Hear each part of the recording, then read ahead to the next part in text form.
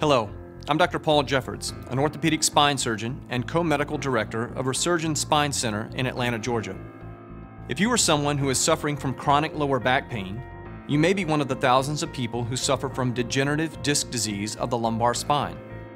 Degeneration of the discs in our spine is a normal aging process, and in most cases, disc degeneration does not cause significant symptoms. However, for some people, a degenerated disc can cause long-term debilitating back pain. When this occurs, we call this syndrome Lumbar Degenerative Disc Disease, or DDD. What I would like to do in this video is to explain what a degenerated disc is, review the treatment options for degenerative disc disease, and answer many of the commonly asked questions about degenerated lumbar discs. In order to understand what degenerative disc disease is, it helps to begin with an understanding of the anatomy of your lower back. The spinal column consists of 33 bones called vertebrae that are stacked one on top of the other, like building blocks. In the lumbar spine, there are 5 of these vertebrae, labeled L1 through L5. The L5 is at the bottom and sits above the sacrum, or tailbone. In between each of these vertebrae, there are spinal discs, which serve as cushions or shock absorbers for the spine. The disc between L4 and L5 is called the L4-5 disc. The bottom disc is called the L5-S1 disc. Behind the column of bone and disc is the spinal canal, which is formed by a series of bony arches called lamina that are each attached to their corresponding vertebra by columns of bone called pedicles. Each arch sequentially hooks onto the one below on either side, slightly behind and to the sides of the spinal canal. Where these arches hook together, they form a pair of joints called facet joints.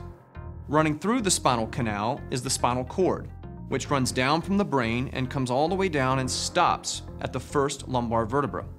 Below L1, there is no longer a spinal cord, only nerves that have branched off the spinal cord.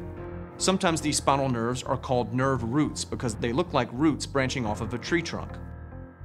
These nerves travel down through the remainder of the spinal canal, contained within a sac of spinal fluid. At each disc level, a pair of these spinal nerves, one on each side, exits from the spinal canal and radiates down the legs to supply the muscles, joints, and skin throughout the legs and feet.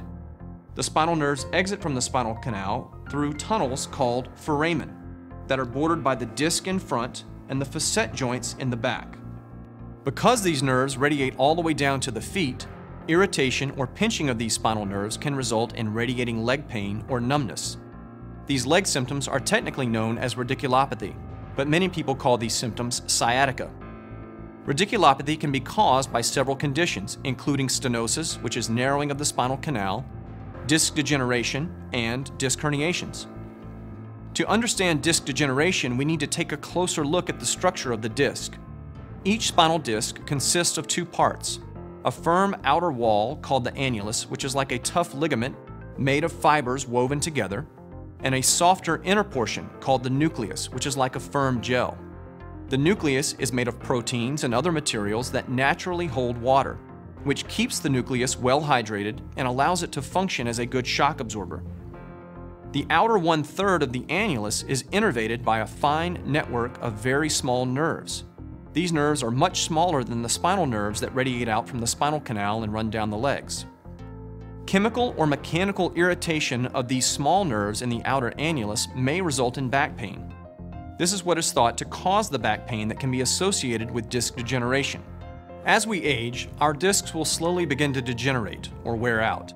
This process usually begins in our 30s and is part of the normal aging process, just like our hair turning gray. This process happens in all of us, but in some people it may progress at a faster rate or start at an earlier age.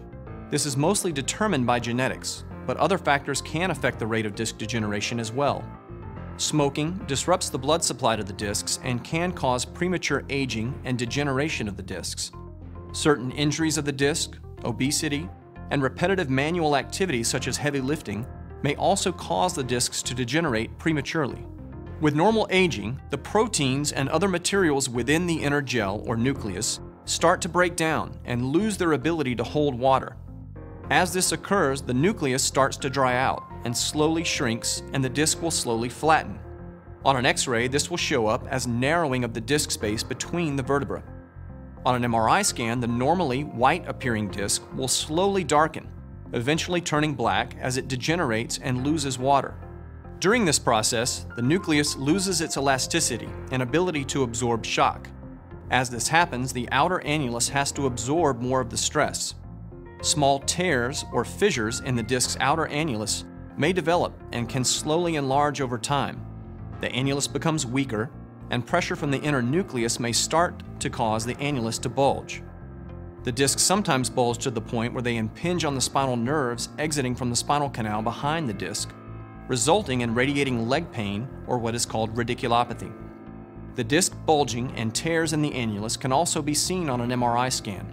Sometimes the tears are called high-intensity zones on an MRI report. These tears and the bulging of the annular wall can cause mechanical irritation of the nerves that supply the annulus, resulting in mechanical back pain. Also, chemicals within the nucleus can leak out to the outer part of the annulus through the tears.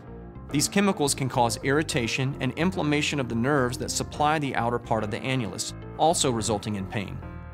The inflammation and pain associated with a degenerated disc can also cause the muscles and ligaments that lie on top of the spine to become inflamed, and as a result, the muscles and ligaments can begin to tighten and spasm, leading to additional symptoms. The pain associated with degenerative disc disease is usually felt as low back pain that often radiates into the buttocks and upper thighs. As the degeneration progresses, the disc continues to flatten and provides less and less shock absorption. The stress is transferred to the bony end plates of the vertebra above and below the disc. As the bony end plates see more stress, they react by forming hard, dense bone to absorb that stress. This dense bone shows up as thick white bone on an X-ray and is called sclerosis. The stresses on the bone can also result in bone spur formation. Sometimes the bone spurs can press on the spinal nerves in addition to the bulging disc, causing additional leg pain.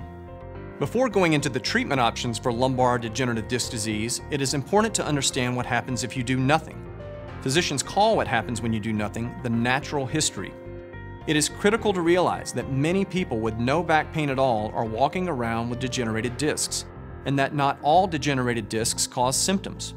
If you are experiencing back pain and your X-rays or MRI scans show a degenerated disc, it may be tempting to conclude that the degenerated disc is causing the pain, but this may not be the case. When you do experience back pain from a degenerated disc, in many cases it is a temporary flare-up, and the symptoms can resolve on their own without specific treatment. In some cases, the back pain may come back, sometimes triggered by an event or an injury, such as lifting something the wrong way. Fortunately, for most people, these recurrences of back pain are short-lived and few and far between. For other patients, the back pain episodes can be more frequent, more severe, and more long-term. And in some cases, the pain can become constant and chronic, lasting for more than 6 weeks at a time. Unfortunately, it is impossible to tell by X-ray or MRI findings which of these categories you will fall into. But the overwhelming majority of people with disc degeneration do not experience long-term debilitating back pain. Despite the fact that back pain from a degenerated disc can resolve spontaneously, this does not mean that the disc has repaired itself or regenerated. Your X-rays and MRI scans will probably look no different after you have recovered from an episode of back pain from disc degeneration as they did during the episode. Unfortunately, our discs have little to no ability to regenerate due to their very poor blood supply. When it comes to our discs, once the damage is done, it's done. But again, this does not necessarily mean that you are doomed to a lifetime of back pain once the discs begin to degenerate. Treatment for degenerative disc disease can generally be broken into 3 separate phases of treatment. Phase 1 includes non-invasive treatments. Phase 2 includes spinal injections, and Phase 3 is surgery, which is rarely needed. Remember that the discs do not have the ability to regenerate, and therefore treatments are not aimed at repairing the disc, but instead at reducing symptoms. The goals of treatment for each phase should be to relieve pain and improve function. Phase 1 of treatment consists of non-invasive options.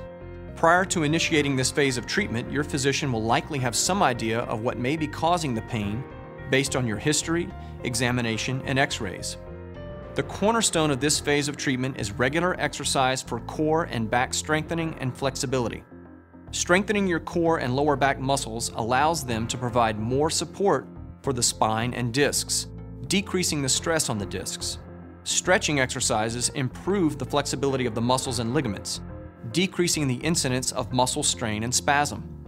This exercise program will often be guided by a trained physical therapist to ensure that you are doing the right exercises for your condition and performing the exercises correctly.